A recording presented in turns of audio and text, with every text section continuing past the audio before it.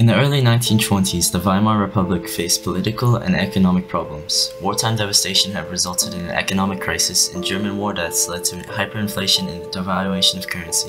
Adolf Hitler used this as an opportunity to gain power by promising to fix the economy and put people back to work, return Germany to the status of a great European and even world power, and unite all Germans among racial and ethnic lines.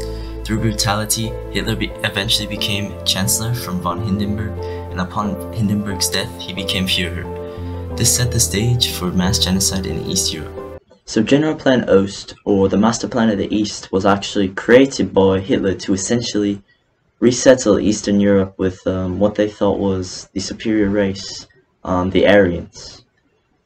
To exterminate the unwanted people in Eastern Europe, Generalplan Ost called mass starvation, or moving so-called inferior groups farther east. Nazi policy in relation to Generalplan Ost stated, "Many tens of millions of people in this territory will become superfluous and will have to die or migrate to Siberia." The plan called for the extermination or deportation of 31 million people in Eastern Europe, where about 45 million people were residing at the time. Professor Meyer Hedling's plan called for the immediate removal of 80 to 85% of Poland's population, 50% of the Czech Republic's population, as well as the later deportation of 85% of Lithuania's population, 75% of Belarus's population, 65% of Western Ukraine's population, and 50% of Latvia's and Estonia's population. How people were to be removed, according to Generalplan Ost, was based on a racial hierarchy crafted by the Nazis. Those of Slavic origin were undesirable and were to be moved into Siberia. The Jews were to be totally removed, meaning killed. The rest of the people in Eastern Europe were to be enslaved, Germanized, or killed. Hitler actually claimed that he wanted to invade Eastern Europe in order to acquire what he called Lebensraum, or living space.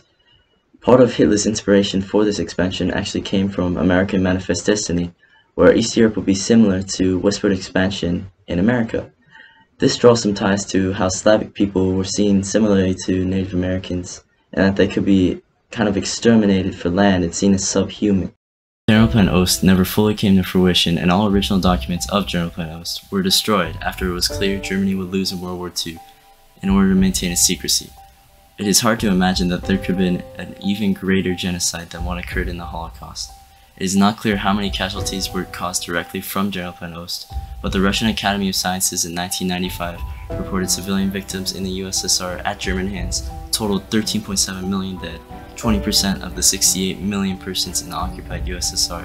This included 7.4 million victims of Nazi genocide and reprisals, 2.2 million deaths of people deported to Germany for forced labor, and 4.1 million famine and disease deaths in the occupied territory.